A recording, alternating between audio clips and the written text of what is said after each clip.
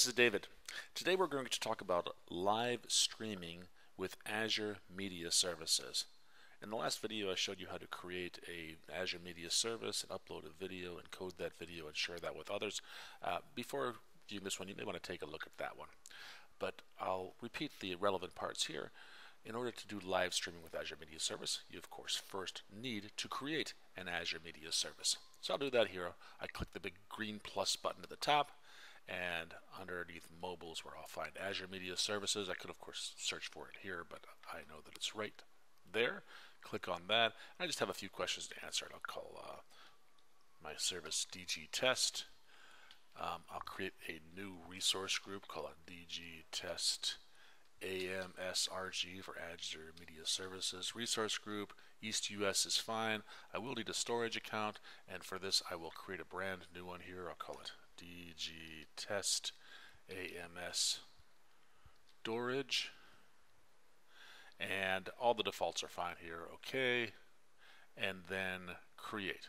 This will take a few minutes, so I'm going to pause the video right here and come back when my Azure Media Service is created. We're back. It only took about 1 minute, and our Azure Media Service is now created, and I can go to that resource right here and open it up. And we can see that it has an endpoint, and if we go down to our live streaming blade right here, we'll notice that there are currently no channels listed at all for live streaming. I can create one in two ways. I can either go to custom create, which allows me to select things like the encoding type, the name, a description, automatically start, and streaming protocol, IP restrictions. All that stuff is available for this custom creation. But usually, if I want to just take the defaults, then I can go into quick create, and it'll just set some things for me. So I'll do that. I'll call this my, how about my channel? Right here, I don't need a description, but I could add one if I want to. And I want to automatically start the channel after it's created. If not, if I clear that, then I can start it later on if it's one that I don't want to use right away. Remember, you do get charged while the channel is running, so you want to be diligent about when it's running and when it's not running.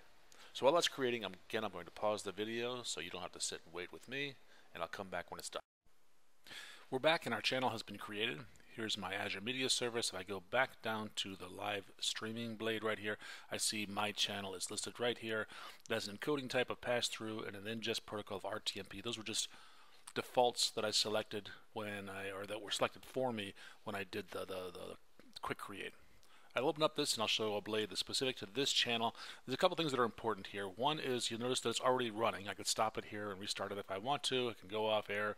We will get charged while it's running.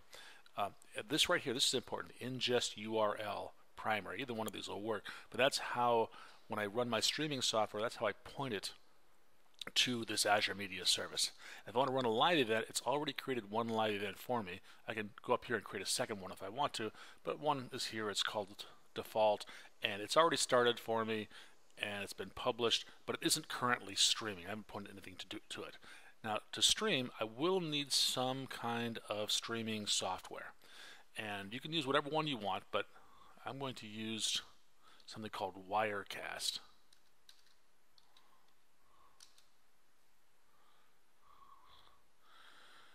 Which is from Telestream. And if I go to telestream.net and click on Streaming Solutions here, then you'll see this is Wirecast. And if I open that up, there I can get a free trial right here. You can also buy it. I'll click on that just to give you an idea. The cost. It's the cheapest one is $449. It goes up to $949. Take a look at those and decide whether or not you want it. For me, this is a demo. I'm going to use the free trial. It works pretty well. The big disadvantage of it is it puts a watermark on it, like about every 60 seconds or so, a watermark, and it'll say something. So it's good for testing, but it's probably not good for production. Fill this form and download it and install it. I will warn you that it did require one restart for me when I installed it. So I've got that, and as I said, I'm going to need this URL. So I'm just going to copy that to my clipboard. Hopefully it'll still be there when I get around to it. And I've installed and I've launched Wirecast here. And the very first thing that I want to do is I want to tell it where I'm going to stream to. So the way I do that is up here on Output, under Output Settings. It asks me, first of all, what's my destination? This will be an RTMP server. There's all the options there.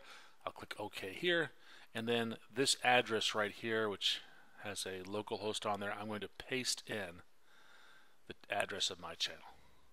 I click on OK, and now it's ready to broadcast live to that channel. There's nothing here broadcasting. I need to add that. And so the way I do that is I have to add something like right here. If I have a front-facing camera or an attached video camera, I'd probably want to select it here. This computer doesn't have anything, but I could do screen capture and just do that. That's probably the simplest thing I can do right here. And when I capture my screen right here, it'll show something like this. It's actually showing kind of Russian dolls, the entire screen that I have here. You can see my mouse moving around, but if I move it off to the side, you'll see that there's other stuff going on here as well. Now, now here's, it's not live. This is the live over here. This is my preview. This is what I would see if I were live. If I want to go live right here, then I want to click on that. And now this would actually will be live when I go live here. And I can have different layers here if I want to have like a camera with my face. If I want to have my camera with my face on it, then and this they overlaid with this thing here, I can have multiple layers on top of this. So maybe some branding I want here. Maybe I'll have me speaking, like a little talking head in the corner, and the screencast below it, or something like that. That's all possible here with these layers. For now, I'll just do the screencast, and it's this will be like what I see. The advantage of the preview is that I could change this. Let's see what it looks like, and then go live with it. All right, now that I've got something to broadcast, I want to actually broadcast it. So the way that I do that is under the output, I select Start Stop Recording, and then there's only one thing here, Start RTMP Server, and click on that. I wait for it to start up, and it looks like it's going now. Now I'm live streaming, but actually to see it, I need to go back to the Azure portal, and from here, you notice this isn't streaming here, so I need to click on this, and to begin streaming, the streaming endpoint must be running. Click here to update the streaming endpoint. I'll click on that, and then I will start that streaming endpoint.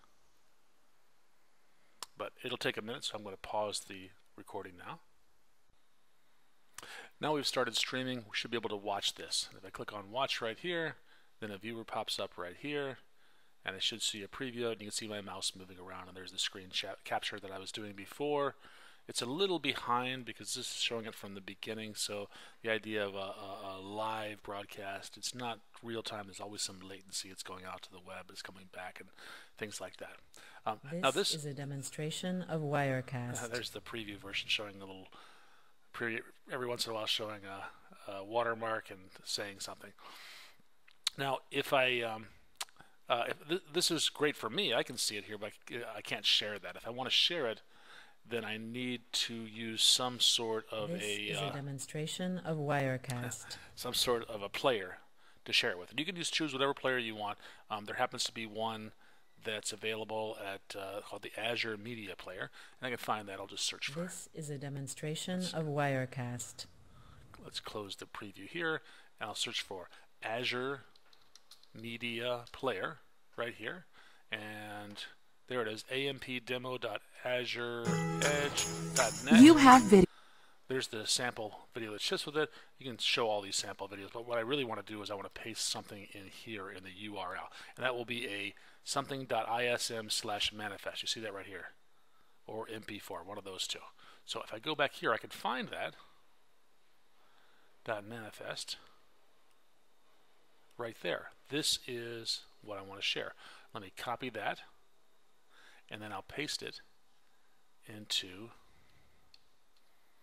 there and update the player. And now I want to get rid of HTTP right there and do it. And now there it is. There's my live streaming, copying that. You see that it's a few seconds behind, but it is, I'll put finger quotes around the word demonstration live, of Wirecast, and it's showing what I'm doing right here.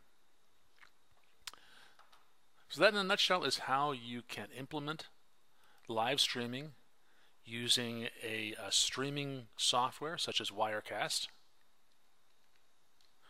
and using Azure Media Services and some sort of player like the Azure Media Player.